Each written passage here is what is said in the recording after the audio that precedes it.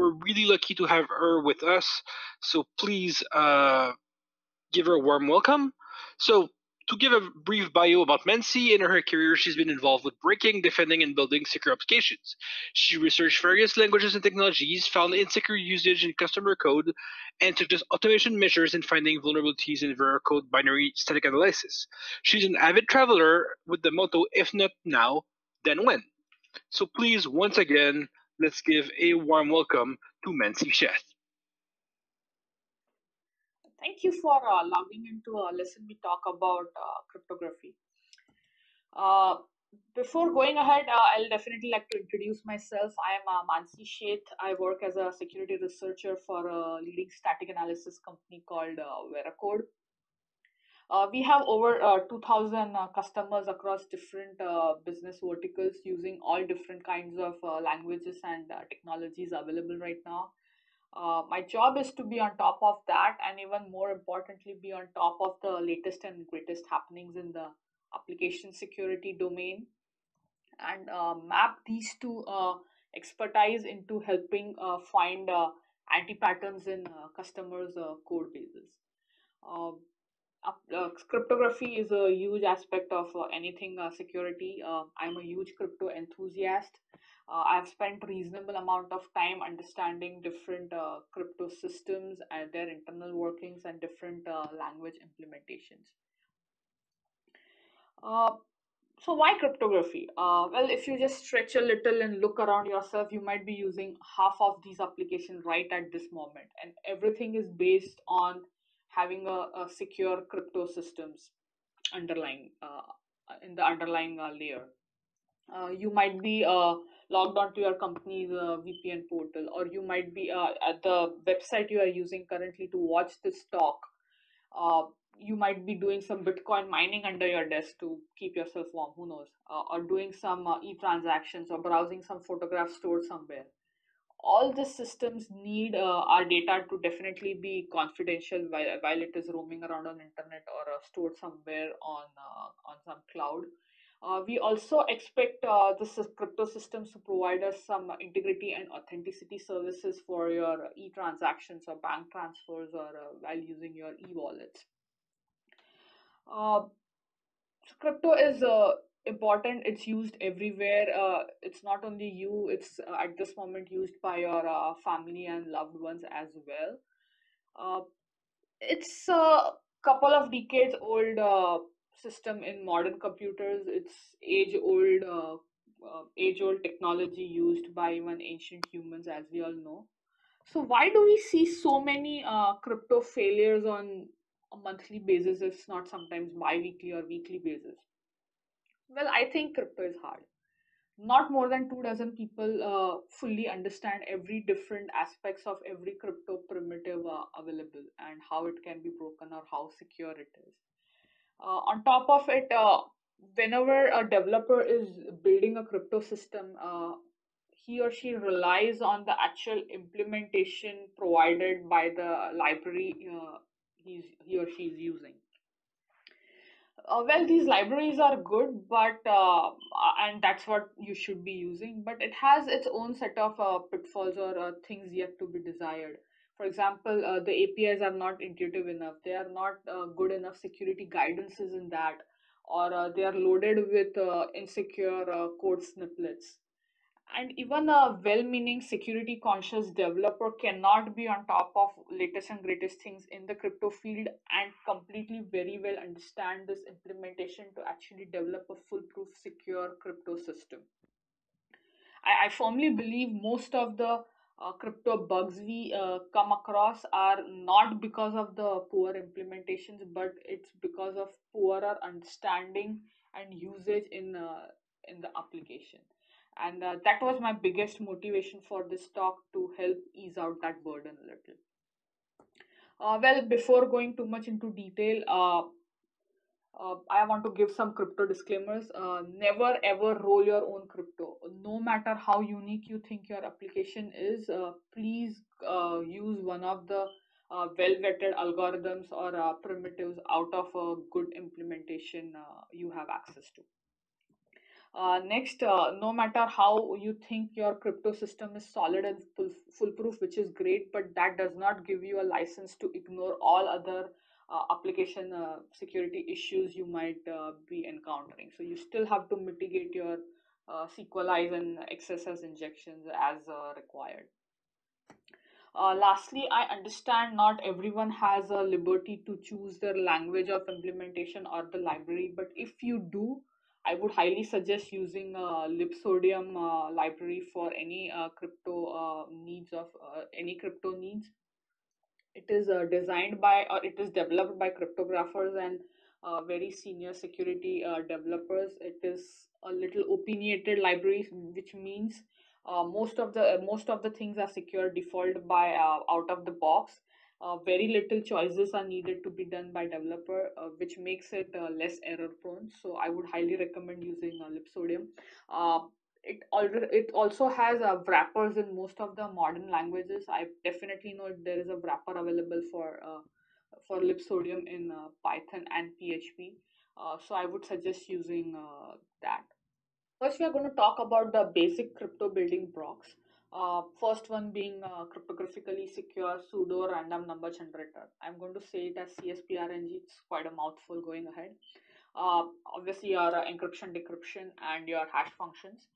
Uh, these three make the most basic primitives of crypto, but they are very rarely used in isolation.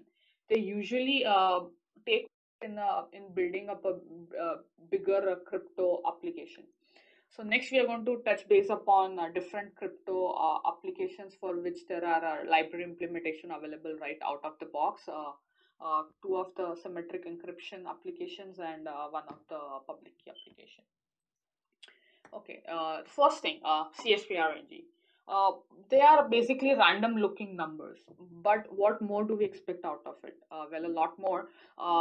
It should exhibit these three properties. The first being looking at a random number output, we should never be able to identify a pattern in it. Uh, Next is it should be completely unpredictable, meaning looking at the current bit, we should never be able to guess what the next bit is going to be or what even the previous bit was. And lastly, it should never be reproduced. It should never be able to generate the same random number more than once. Now, how is this? How do we generate these numbers? The center of generating this highly secure CSPRNG are two aspects. One is the actual algorithm which is used in generating the output. Well, but that's no fun. Like knowing the algorithm, anyone can predict the output. It's about how this algorithm is seeded or what level of entropy is provided to that algorithm to churn it and produce this output is what is crucial. So, what are different entropy sources? Well, it would have been awesome if we could have got some non-deterministic source of entropy outside your laptop, but that's not practical. So, what is the next best source of entropy? It's one which your operating system provides. Your operating system can leverage different kinds of I/O interrupts like your keyboard or mouse or different or your timing cycles or even your sometimes your kernel and developer space.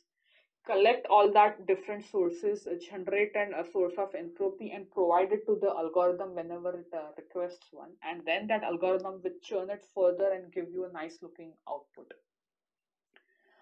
Where is this thing used?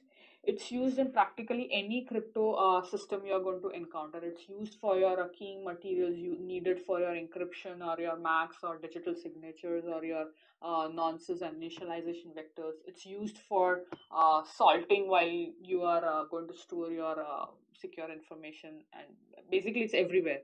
It's almost safe to say your security of your crypto system is indirectly, not even indirectly, directly proportional to your source of entropy. So it's extremely important to pay close attention to that. Again, always choose your source of entropy, which is provided by your operating system. Now, your operating system provides two different sources. One is a blocking source and one is a non-blocking source. What does that mean is a blocking source will provide you entropy only when it has sufficient information in its bucket before it gives it to the requesting algorithm. And a non-blocking is whatever entropy it has at a particular instant, it will just give it to the requesting algorithm. Well, for the most applications, uh, a non-blocking source of OS entropy is good enough. If you think you are not fitting in that 80% of the category, sure, go for a blocking source. Second, I just like to point out whenever you are trying to generate your CSPRNG in a virtual machine, the entropy is provided by the guest operating system and not the host, and guest does not have that level of high entropy. And again, when you snapshot a system, it is already snapshot. So just be aware of that phenomena. And definitely don't use any hard-coded seeds for entropy, or any even timestamps are not good enough. There have been a lot of attacks because of that. One which comes to my mind is Sony PlayStation attack, which generated its digital signatures based on a hard-coded source of entropy. So please don't do that. We have already seen enough mishaps around that. Talking about the actual algorithm, always use an algorithm which is based on a good block cipher like AES, or use a hash or a MAC based algorithm. There are algorithms based on weaker block ciphers like 3DES, or even a dual elliptical curve. We all know the world when NSA backdoor happened. Don't use any math.random uh, entropy, or even for as a CSPRNG. There is nothing cryptographically secure about that, so please don't do that. I have seen innumerable instances just doing that. I'd like to point out some code snippets again, which I've seen very commonly here. A timestamp is used to explicitly seed a pseudo random number generator in Java. A hard coded seed is used. Please don't do these things. Uh, I had to put this there. Don't use math.random as a CSPRNG. Even if you think you are using a secure hash, that does the output of a hash is not CSPRNG either. So don't use that for any kind of your CSPRNG needs. I have seen this in the first two Stack Overflow post where hash output is used as a secure keying material. Don't do that. Next, let's start talking about the most famous crypto primitive, encryption. Well, we obviously expect our data to be confidential whenever it is in transit or at rest. It should only be accessed by people having access to the symmetric key. When most of our data is going to be on internet at some point, and for that to happen, we also need some level of integrity and authenticity services out of a good encryption scheme. Why is that so? Imagine there is a sender and a receiver, like any encryption scheme, and there is a adversary sitting in between, just sending, tampering with the ciphertext and sending it to the receiver and getting information out of it. A typical padding oracle attack. We all know what happened with different unauthenticated encryption schemes being used in TLS, most notably the Beast and the Poodle attacks. So it's extremely important for any modern encryption scheme to have authenticity as well as integrity services inbuilt in that. Now, how does well, traditionally, what used to happen is to get these two services, we used to have our typical unauthenticated cipher, uh, and then we used to use a message authentication code to provide us all the services. Well, it worked well, but it is just too many crypto primitives involved, made it slower, much more error prone, lesser crypto analysis, and it was just not working out very well. And most importantly, when most of the application needs these services, it should not be just confined to some important protocols and protocol implementers. Having such a scheme out of box was extremely important, and that's what we should be using going ahead. So how does it actually work?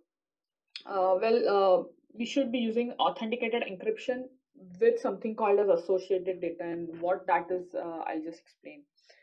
At the core of it, it is still a traditional encryption scheme where you have your plain text, your symmetric keys, your initialization vectors, and your good encryption algorithm. When all this thing is passed through that algorithm, we get the ciphertext, and life is good. And similar thing happens on the decryption side. Now, for authenticated encryption, we did a little bit more than that. We, meaning the crypto community, did a little bit more than that. We also give out an authentication tag, which is what is providing the integrity and authenticity checks on that cipher scheme. Well, in addition to this, there is something called as associated data, which is basically passed in plain text from sender to receiver. It takes part in the encryption and the authentication and ciphertext generation part, but it is still passed in plain text. Imagine an IP address; it still needs to be in plain text, but the payload needs to be encrypted. So this is the scheme which should be used out of the box going ahead.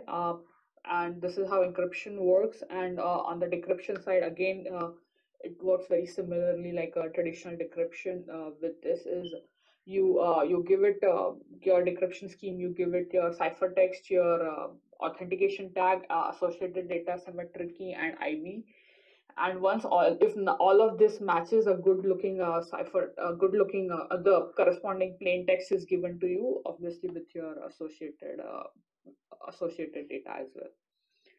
So what are these authenticated encryption with associated data scheme look like? So it is still a block cipher. Use one of the most famous block cipher, AES. There are few other block ciphers out there on outside United States which are used. They are good enough as well. The only blocks, not the only, the most famous block cipher mode of operation is GCM. It is not patented or protected by any patents in any other countries. It's fast enough. Use that. Most of the languages have an implementation out of the box called AES CCM schemes. Just use those implementations. Any block cipher will need a good padding scheme. Use PKCS 5 or 7. If not that, then 5. Sometimes languages, the implementations just reverse the names based on the scheme or the underlying workings of it, basically. Key sizes, world is not going to fall apart if you just use 128, but I highly recommend using 256. It should be generated with a very strong CSPRNG, and it should be top secret. It should be saved. It should be a top secret one. Nonsense, the underlying block is of AES GCM is 96 bits, so that much is enough. It should be unique. We are going to talk about a little later. Never reuse your key and IV pairs for more than one piece of message. Again, it should be a very strong CSPREG generated and secret as well. The authentication tags size should be at least 128 bits, obviously to avoid any brute force attacks.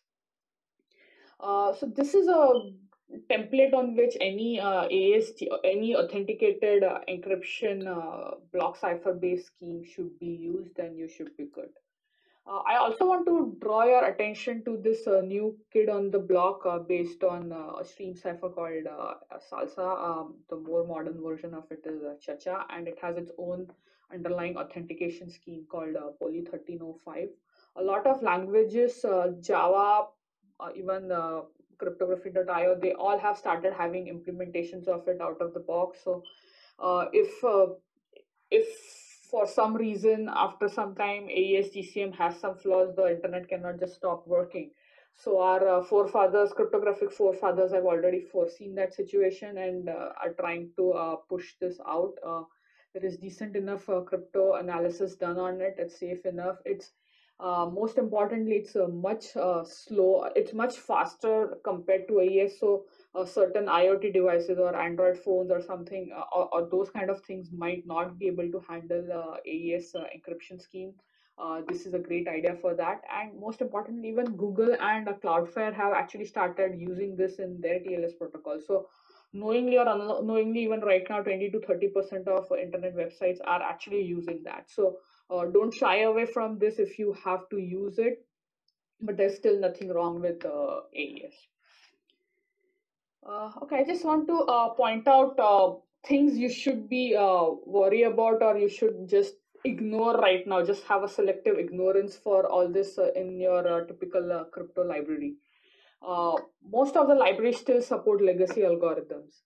Uh, they have been deprecated, they have been broken. There are much better alternatives available now. Just avoid that.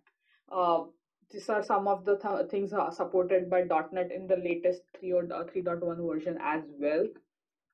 Uh, Lots of unauthenticated blocks cipher modes are still available, again for legacy reasons.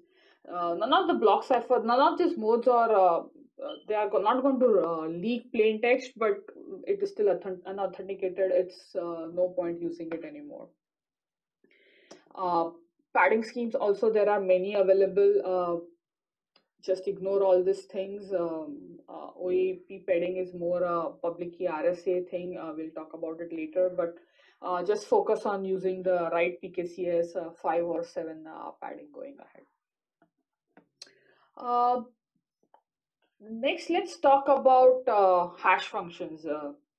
These are one of the most simplest crypto primitive, but one of the most important. Any kind of integrity checks, be it through message authentication codes or digital signatures, uses this. It's used for any kind of file integrity checks you might need. Hard disk encryption integrity checks. How does it work is you have this whole blurb of plain text data. It passes through this hash function and gives out a fixed length output. It has no keys. So that's the great part. So there is not a hell lot of keying material involved. In fact, there's no keying material involved at all. The output can be called as tags or checksums or hash or whatever. There's a few words I can think about right now. What are some of the key services we expect out of a simple hash function is it should okay, let it come out. Okay, it should be collision resistant. So no two plain text should have a same cipher same tag. It should be one way. Given one input, it should generate always generate that particular hash output, and finally it should be unpredictable. So those are some of the key properties we expect out of a hash function. And most importantly, it should have a strength of at least 128 bits. What I mean is it should not, the output should be at least greater than 128 bits to avoid any kind of brute forcing attempts on the hash. I'll just keep it simple. Always use SHA-2 or SHA-3 family of algorithms. Blake and Shake have been recently approved by government authorities.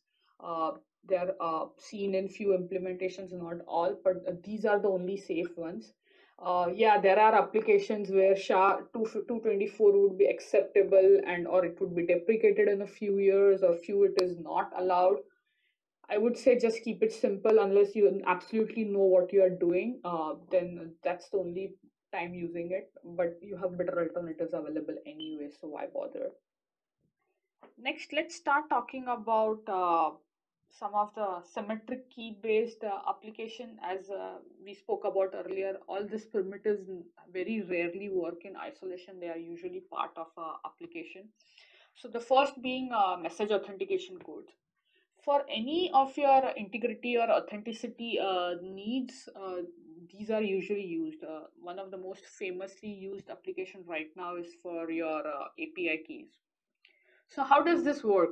You again have a sender and a receiver. The sender has the both of these parties have access to the same symmetric key. On the sender side, the plain text is encrypted with the symmetric key through a MAC algorithm, and a particular MAC tag is generated. the actual plain text and this MAC is passed on to the receiver side where the same computation is repeated. Even receiver has access to the symmetric key, so it can generate the MAC. If the incoming MAC and the MAC generated on the receiver side match, you have integrity and authenticity checks. So again, what you should be worried about? Always base your MAC algorithms on SHA-2 or SHA-3 family of algorithms. Your security strength of a MAC is based on a few different internal factors, which for your case, just make sure the key size you use is greater than 128 bits. Always protect your symmetric key. That goes without saying, but I still have to mention that because I've seen many mishaps about it.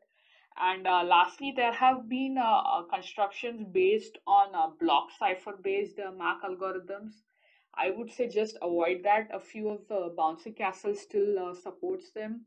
There are just too many keys involved, a few more crypto, and it's much more fragile than the ones which are available based on HMACs, based on hashes. So just use that.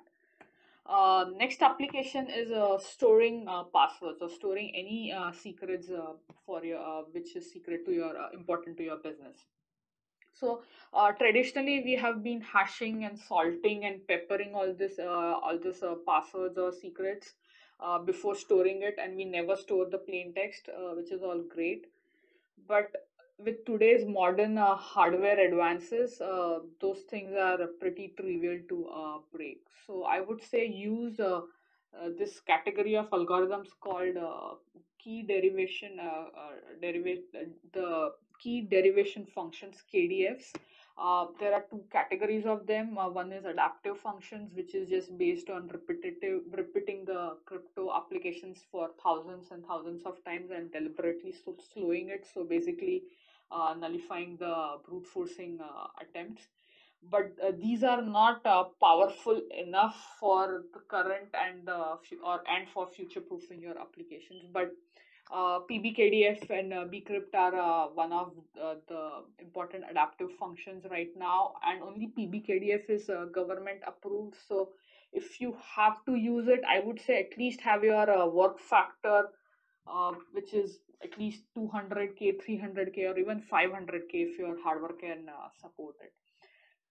If you don't have to abide by that, I would say use a more memory focused KDF called Argon2. What it does is, it, in addition to repeating your underlying crypto function, it also uses a bit of not a bit a lot of configurable memory to populate it over and over again. So that almost reduces the attempt of offline cracking by a huge margin compared to adaptive, or like way more compared to other traditional methods. So key takeaway, use Argon2 if you can. If you have to use PBKDF, use a very strong and a very higher work factor what your systems can support.